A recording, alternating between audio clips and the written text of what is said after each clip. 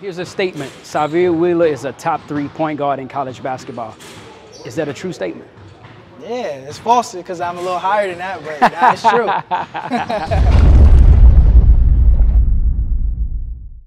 What's up, sports fans? Rhossi Carron here, and I'd like to welcome you to our U Sports Group College Basketball Preview presented by Basketball University. I'm here at Shoot 360 training facility in Houston, Texas, and I'm joined by University of Kentucky men's basketball star Sahvir Wheeler. What's up, Sahvir? What's up? What's up? Appreciate you for having me. Let's get started. So college basketball season is here, and you guys got an advantage. You guys got a chance to participate in a foreign tour in the Bahamas. Yeah. Tell us a little bit about that experience. It was great. First of all, it was my first time out the country, so being able to experience that in itself was awesome. And you know, they call it paradise, and it definitely was that, not only from the fact of where we was at, but able to play 4 games, learn about my teammates, learn about myself and our coaching staff, and continue to grow and win. It's always good when you go on a trip and you win all the games. That's good. So you guys were 4-0. First 3 games were blowouts. But the 4th game, you guys had a little bit of a challenge against the Bahamas national select team. How valuable was that game, and how valuable was that experience? It taught us a lot about ourselves.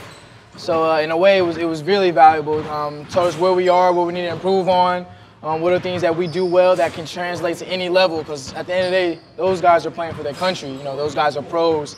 You know, they're playing for something. They have a meaning to what they do. So for us to go out there and kind of have that challenge in the first half, and then to respond in the second half and end up winning by 20+ points says a lot about where we are right now. 16-5 for you as an average for that week. How did you feel about your performance, and what can you take away from this experience that's going to help you going forward? Yeah, I think every game I got better. Not only did I feel that way, but statistically it ended up being like that as well. I think the biggest thing I learned from me is just what it takes, you know, to be consistent at that level. And part of that is just getting to know my teammates. So every game I was able to pick up something new on, you know, how this player liked, what situations he liked the ball in, how did he move, and what did I needed to do in order to get myself opportunities to make plays for myself and others. So the foreign tour, the game aspect is one feature of the foreign tour, but the preparation leading up to it, the practices, the workouts, I think you guys got 10 practices leading up to it. Who's impressed you the most so far? Man, I think everyone's impressed me a lot in different ways. And some guys who, you know, wasn't coming on strong that early came on strong in the games. Like, for example, like Damian or like Antonio. You know, everyone had their moments in practice where, like, man, he's really good. Yeah. But them 2 guys, you know, game time, it was like, yo, those are different players than in practice. And it was great to see that. And it was great to see my teammates being happy for their success. Yeah. Because, you know, if you have a teams that's full of jealousy and, you know, all about themselves, full of egos, it doesn't really work out in the long run. You mentioned Damian Collins. He's one of my favorite players on the team. I think he has tremendous upside. And just seeing his progression from last year into what he showed us in these 4 games, he's like he made a huge jump. Talk a little bit about Damian and his progression and how he's done leading up to the foreign tour. Yeah, I think the biggest thing with Damian is his confidence. His confidence has grown. He's seeing that he's had some success when he's starting to get in the gym. And all that stuff is good for us because we need him to be great in order for us to be great. I think last year is that we lacked shot blocking, and he adds that element. No question. As soon as he steps forward in the court. So when you add that with his athleticism, as a lob threat, as a guy who can make mid-range, as a guy who can switch 1 through 5 and protect the rim, that gives us a whole nother element. And it adds to our team, and he adds value to that. I liked last year's team, but you and I had a conversation a few weeks back, and I told you that I really love this team. I think that this team is more versatile. I think that you guys have a number of different lineups that you can put out there, a defensive lineup, a shot-making lineup, a lineup that can play fast. What is the ceiling for this team, you think? Man, I mean, when we look at how we played and what we did out there in Bahamas, I mean, we look really good. As long as, you know, we stay committed to what Coach has in store, and he tells us stay hungry yet humble. Just, you know, continue to lock in to our game plan, what we need to do to get better as a team each and every day. Block out the noise, block out the rat poison, and focus on us. And I think we'll be good. And you know, me personally, I think we can be a Final Four national championship contender. Last year's team was really good, but came up short.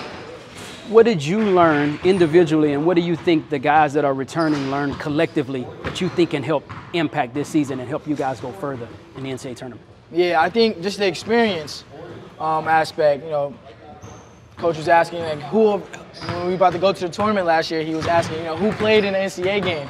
And there's only 2 guys played, and they didn't win their game. So just that pure experience of what it takes, you know, to get there and what it's like when you do get there, because it's a completely different game. You know, taking that experience and just having that edge, because, you know, we were a favorite for a lot of people, and for us to lose first round, you know, left the sour taste in not only our mouths, but all of our fans and people that support us. So we're definitely coming back with a chip on our shoulder, and we're definitely looking to make that national championship run. I heard a segment of an interview that C.J. Fredgers did, and he said that you, Jacob Toppins, and himself were the 3 vocal leaders of the team. Yeah. What do you think your role is on this year's team? Yeah, I think it's that, being a vocal leader, not only to my teammates, but, you know, to my coaches as well.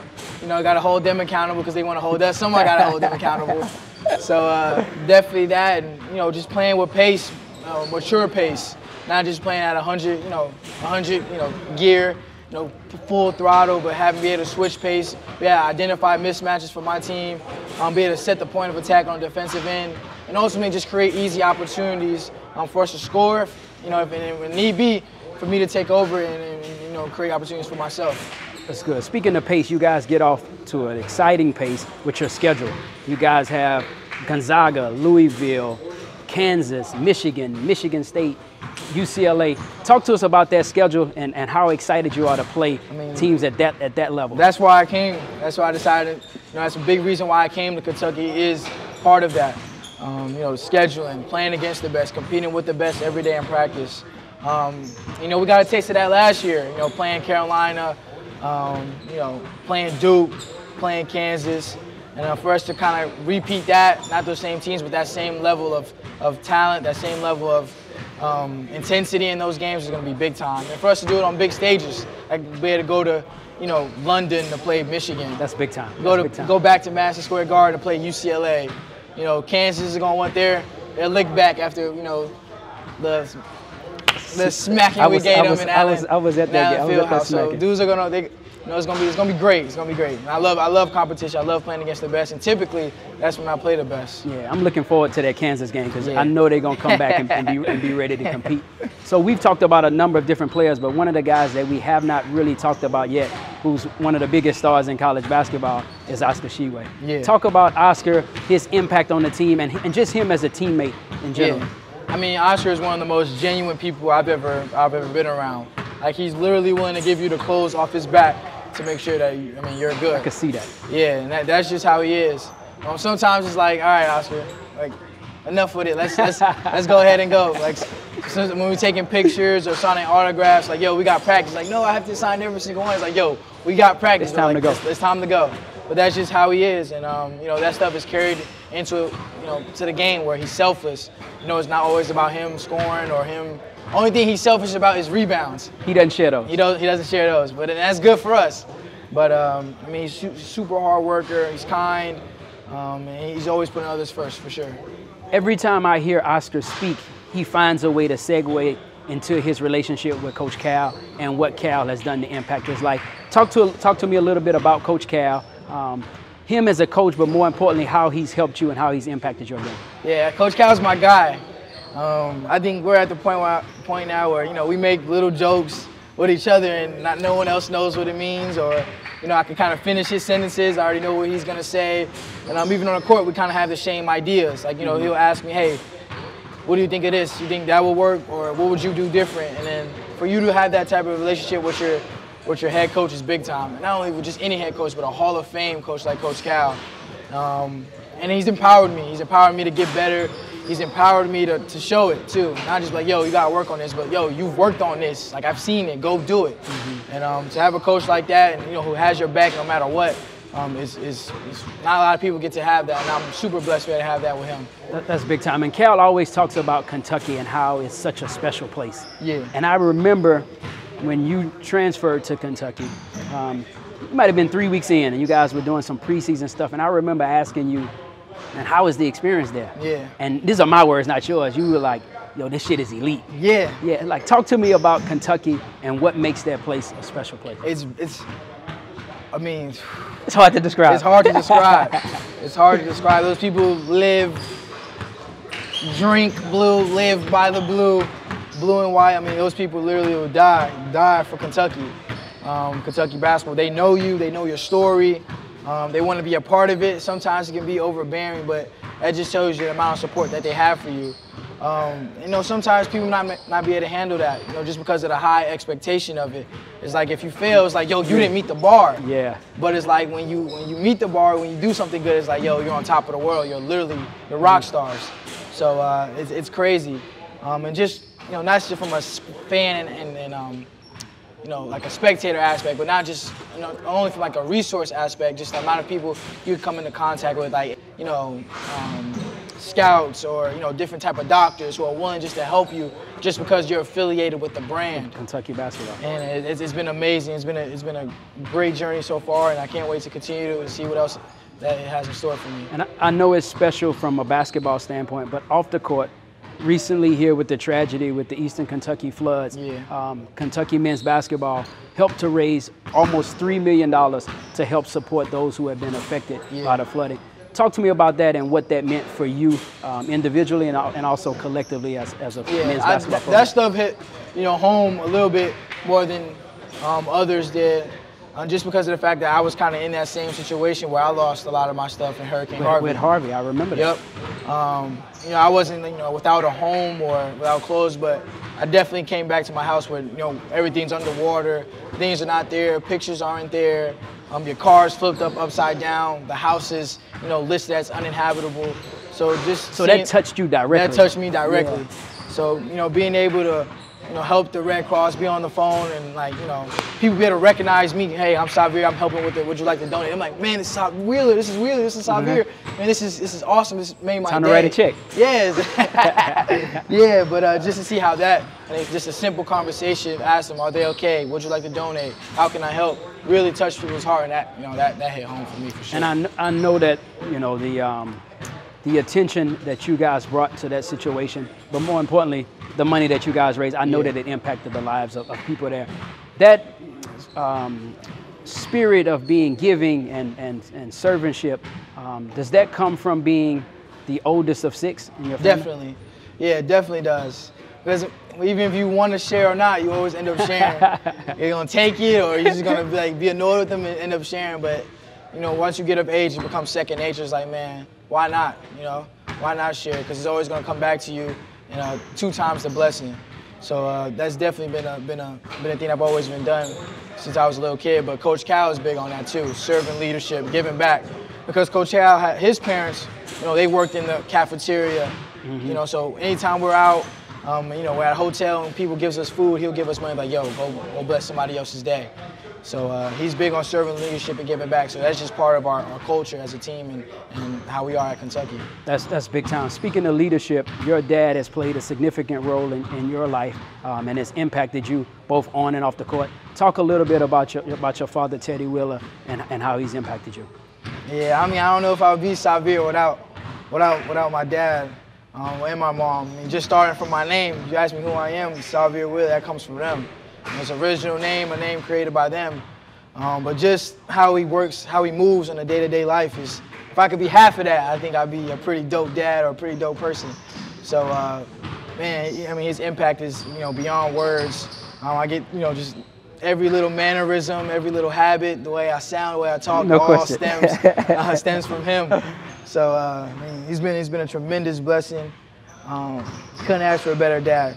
Shout out Teddy Wheeler. Definitely shout out my dad. You have a younger brother, Montana Wheeler, who starting to get some buzz in the grassroots basketball space. Talk to me a little bit about Montana Wheeler, how you see him as a player, and does he have a chance to be as good as Big Brother?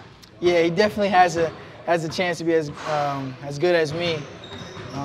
I think some of the things that you know make me stand out is some of the stuff that I tell him he needs to work on. Well, you know, that's, you know, the intangibles, like getting people to want to play with you. Like when you're on the court, people want to have fun. Like when I'm playing, I know all my teammates have fun playing because they know they're going to get a chance to rock out. We're going to play fast. We're going to make it exciting. And that's the next step for him. But right now, as far as skill, I mean, he got a chance. You got a chance to be better than big bro? Yeah, he got a chance. All right, college coaches, you heard it. Sahvir Wheeler says his little brother has a chance to be just as good or better. Better get to recruiting. Some of them know it. Yeah. Some of them know it. It's looking forward to seeing his progress and how that stuff shapes out for him. As the season approaches, some of the national media outlets will start releasing preseason All-American teams. Should you be on that team? Yeah. You see yourself as All-American? Yeah, I definitely do.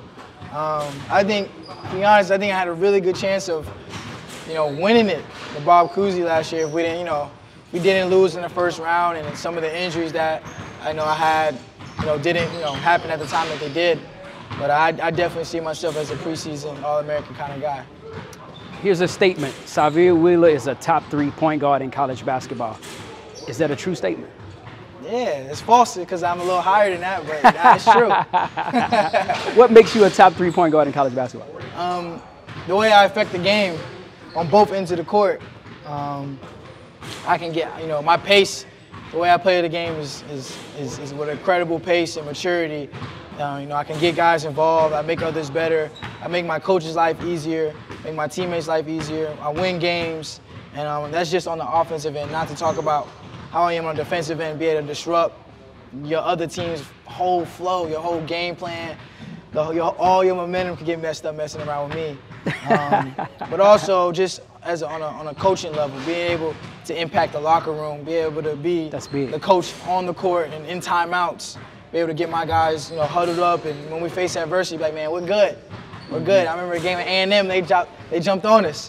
But we're good. That was a big time game. I was at that game. They had y'all on the ropes that game. They thought they did. we let them think that. But that makes me one of the best point guard in the country for sure. I know you're a competitive guy. Tell me 1 or 2 guys in college basketball, it doesn't have to be a guard, who you like their game. When you watch them play, you say, yo, he got game. Man. Let's see. I like Drew Timme. Drew Timme is a beast. I like Drew Timme. What's up, Drew Timme? I like Drew Timme. It's full work. I mean, he's gonna be a great. I ain't gonna like him when we play Gonzaga. And he'll be on that first team All-American. He will be. He will be. Rightfully so. With Oscar. So. Yeah, Oscar. That's gonna be a great matchup when we play them at Gonzaga in Spokane, and another one. I don't know. But definitely Drew Timme. Definitely Drew Timme. Trying to think of anybody in our conference or nah. That's enough. We'll start with the first team. Really I know you don't give out a lot of props. We'll start with the first team All-American, Drew Timme. Yeah. This summer, I know you've put in a lot of work. What things specifically have you worked on this summer, and what things have you added to your game that you think will help you going forward? Yeah, I think the biggest thing is going to be, like I said, playing with pace, but it's almost like a maturity to it. Using my speed, knowing I'm the fastest guy, but using my speed in spurts and bursts, changing pace, getting by my guy, and then slowing down to see what's the next read, making the pre-reads, and implementing in-between stuff like the floaters. Like I don't have to always go in there crashing into bigs. And sometimes the easiest shot, the easiest play is just the floater. Because with a team like us who can rebound, if I miss it, you got Oscar down there, we got Damian down there. Yep. So that's the best shot for us. And just being more efficient, from a statistical standpoint, from a three-point percentage, a field goal percentage, a free throw percentage, assist to turnover, just being more consistent as a player. I talked to you already about the team ceiling, but what is your ceiling individually? What's Sahvir Wheeler's ceiling this year and beyond? Personally, I think I can be a first-team, All-American type of guard. I know that's going to be predicated on performance, wins, and how we do as a team. And obviously, you got a lot of individual stuff, but I think I can do that. Following, I think we could be a national championship, Final Four run team. And I think as long as we win, and I'm a point guard, that stuff is going to take care of itself. Because ultimately, a point guard is judged by how they impact winning, and do you win games. Following that in the league, I think I can be that guy. I can be Isaiah Thomas. The only thing I think makes me different than Isaiah Thomas, I think I give my teammates involved a little better. He might score it. He can really score. He can really score it. He can really score it. But I can really get my teammates involved. That's a gift of mine. My speed, my playmaking, and my passing are 3 things I think that can translate to the next level. That's good. So I look forward to seeing you have a great year this year and then being able to transition and do some of the same things at the next level. One of the things that when you talk to players about the process of training and playing college basketball and winning games and practice, I think 2020 showed us that sometimes it becomes overwhelming and it becomes too much for guys. Just the rigors of the regimen. Yeah. And mental health has become a phrase that people have really started to look at, especially for athletes, and especially in the black community where you're raised to be tough and macho. Talk to me a little bit about your thoughts on mental health. Is that something that you've had to be aware of or to battle? And if so, how have you overcome some of the mental health challenges? Yeah, it's a big deal, and rightfully so. Because you can't compete, you can't do anything if you're not in the right state of mind. And definitely, you're aware of it. I'm aware of it. I even have a wellness coach myself that I check in with weekly. That's big time. And I know Coach Cal is the same way. Like, he's been looking to see if he can get somebody that could come with us on staff to different games and making sure everyone's okay. But me personally, I have one. I think it's well worth any price, and if you can do it, you should do it. Because at the end of the day, it's like you gotta have someone to talk to. Whether it's not like a big thing or if it's a little thing, just someone to air it out. Yeah. And give you a non-biased opinion. They're not gonna say anything just because you're family. Oh no, you're right, or no, you're wrong. Like, just to give you a straight up answer. They know they care about you, and build that relationship. It's like, man, like that person really helped me, and I think, it's big time. If you can do it, 15 out of 10 recommend it. And sometimes it's just somebody to listen. Yeah. You know what I'm saying? That can relate to what you're going through. Yeah. That's big time. One of the biggest things that I think is important for athletes, again, because of the systematic schedule of waking up, eating, training, lifting, running, practice, is to have a hobby outside of basketball. Something that has nothing to do with basketball, something that gives you peace, something that you can just kick back and get your mind off of it until it's time to get back to it. Do you have a hobby, or is it something that you're thinking about, kind of picking up a hobby? Yeah, I used to be a big reader. I was a bookworm back in, high school, elementary school, middle school, even. And I got away from it when I got back to college. I got to college, so this past 6 months or so, I started getting back into that. Reading books, going to the library. And even now, you can just check out a book on your phone. Yep. You have different apps. E-books, Yep, so I've been doing that, and I video game. Oh, you're a video game guy. Yeah, I game. OD? Yeah, OD. I go live with on my Instagram, and I let Kentucky fans play with me, play with my brother. So that's what I do. And I'm competitive. I win. Of course you are. I win. One of the other things that people like to do to kind of get their mind off basketball is listen to music.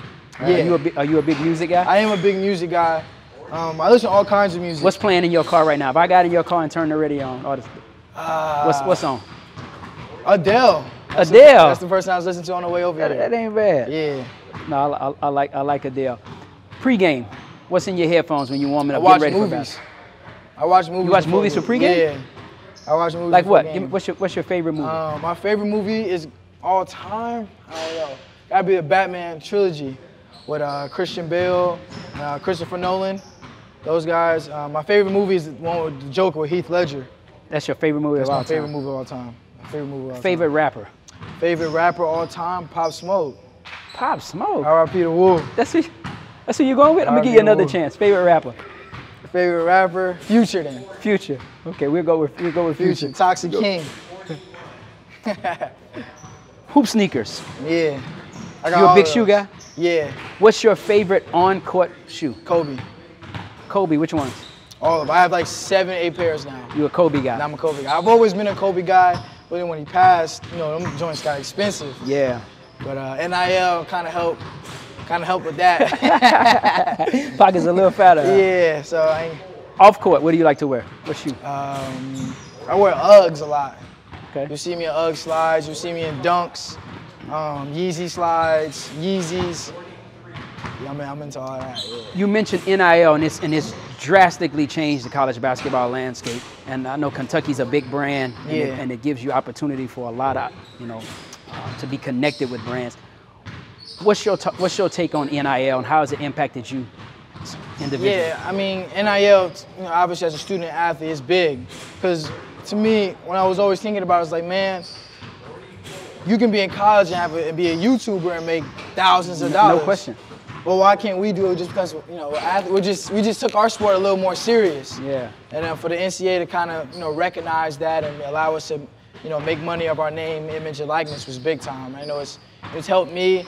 It's helped plenty of others on my team. I know it's helped thousands of other athletes across the country. And I think it's given people like an extra option to look at, to where it's not such a rush to feel like you have to go professional. I think that's one of the huge advantages, that people can come back and wait for the right opportunity to go pro.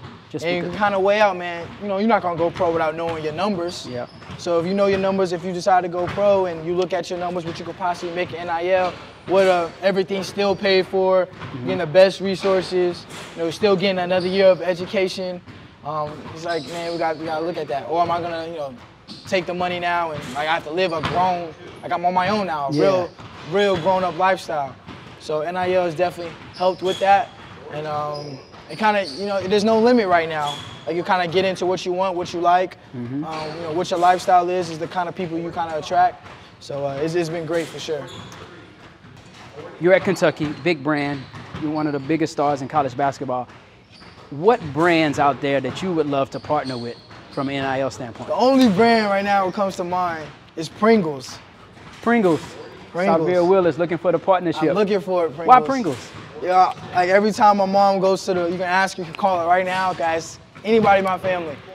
My mom goes to the store, she's like, what do you want? 2 cans of Pringles. And I've been like that for like the last 2 years now. I need it. Sahvir Wheeler partnering with Pringles. It's coming soon. Yeah. All right, last thing. I get a chance to speak to a lot of parents and players in the grassroots space to talk about the process of transitioning from a high school basketball player and ultimately becoming a college basketball player. You've gone through that process. What advice would you give a high school athlete who wants to be Sahvir Wheeler or who wants to be a guy who can play at the next level? Maybe not Kentucky, but to have an opportunity to get a free education and to play the game that they love beyond high school. I think the biggest thing is finding 2 things that can get you on the court the fastest. So sometimes for guys who are athletic, it's rebounding. Coaches will go crazy for a guy who rebounds. Because rebounding, that means you finish in possessions. You get in extra possessions for your team. You're active. That means you're involved in the action. You're boxing out, you're jumping, you're using your athleticism to the game. Whether if it's passing, be the best passer. Be a guy who can make everybody better and not turn the ball over. Like, I had to learn that coming to Kentucky. It's like, yo, you can make all them plays, but you better stop turning the ball over. So if you're a great passer, do that. If you're a guy who thinks, man, I can score, well, you got to do it efficiently. Because in high school, you can get away with taking 25 shots and getting 25 points. Nah, in college, everything is tracked. How many shots you take a day, what you're making, the scrimmages. You went 2 for 7 in the scrimmage. So should you really be shooting? And that you got to find 2 or 3 things that you know that you can take with you at any level and it won't change. And stick to that. And if you're a guy who's a defensive guy, you got to be able to guard the ball. You got to be able to switch. You got to be able to finish the play with a rebound. You got to be able to hold your opponent under 40% field goal percentage. Like there's things that you can easily find out. It's not just me, or you can just look and watch the game. That if I can do these 2 things, I know I'm gonna get on the court. You can get on the court. Focus on that. That's great advice from Sahvir Wheeler. I appreciate you taking the time to talk to us. Looking forward to watching you play this year. Have an All-American year, and then looking forward to watching you play at the next level. Appreciate it. Sahvir Wheeler, guys. Thanks for joining us. Hey YouTube, Rhossi Carron here. Thanks for tuning in. I truly appreciate your support, and I hope that you found this content both entertaining and informative. Please remember to like and share this video. Also, don't forget to subscribe to this channel to stay in the loop with all of our exclusive content, plus behind the scenes footage from the sports and entertainment industry. Thanks again, and I hope to see you guys soon.